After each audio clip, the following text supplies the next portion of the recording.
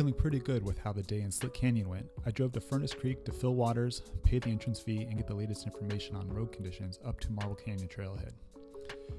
It seemed perfectly manageable, at least to the point where low clearance cars are recommended to stop.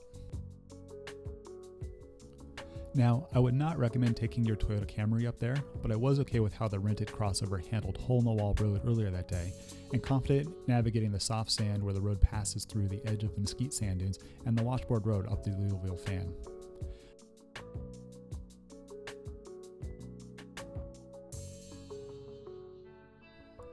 I took it a little slower after dropping into the wash, just to prevent popping a tire or losing a muffler. After a short while, the boulder started to look a little too large in the headlights. I decided to stop for the night and found a nice campsite right off the side of the road. After making some dinner and loading some 8x10 holders, I found a nice rock to sit on. While looking up at the stars eating a dessert of a rolled up tortilla with raisins and peanut butter, I started thinking about how little some things have changed in the 20 years since I first picked up a camera. The next morning, having had some breakfast and some good coffee from a local roaster, I was ready for day 2 of the trip and exploring some of the places I was more excited to photograph. I made what ended up being a good decision of driving further up Cottonwood Canyon Road to get a little closer to the trailhead, where it passes through a nice short stretch of narrows.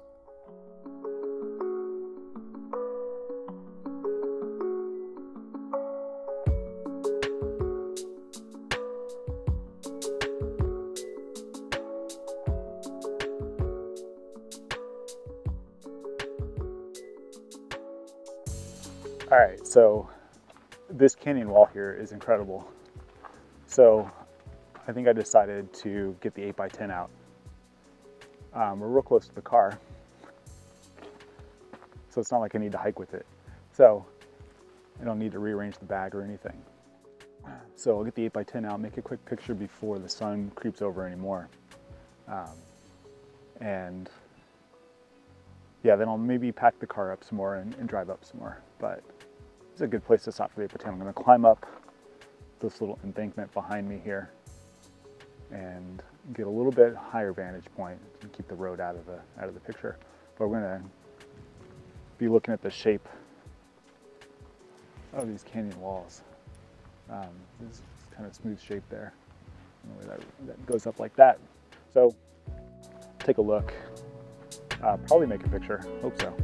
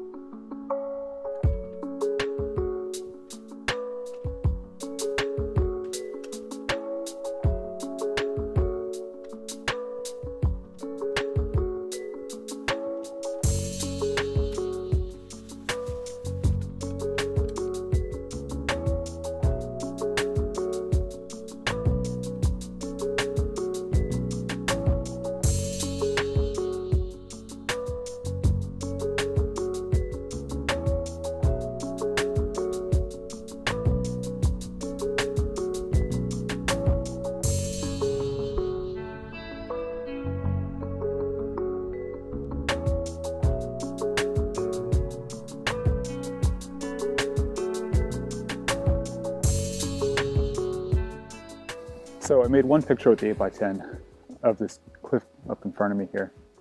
And not exactly what I thought. My lens was a little too short. I'm using the Nikkor W240mm. So it included just a little bit too much of the road.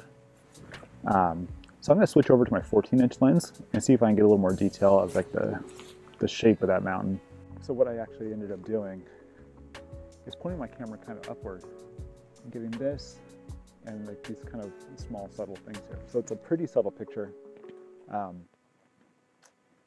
exactly what I was looking for, but something I found. So now I'll switch lenses and see about doing that thing I originally saw back over my shoulder there. Then I'll load up and continue up to Marble Canyon.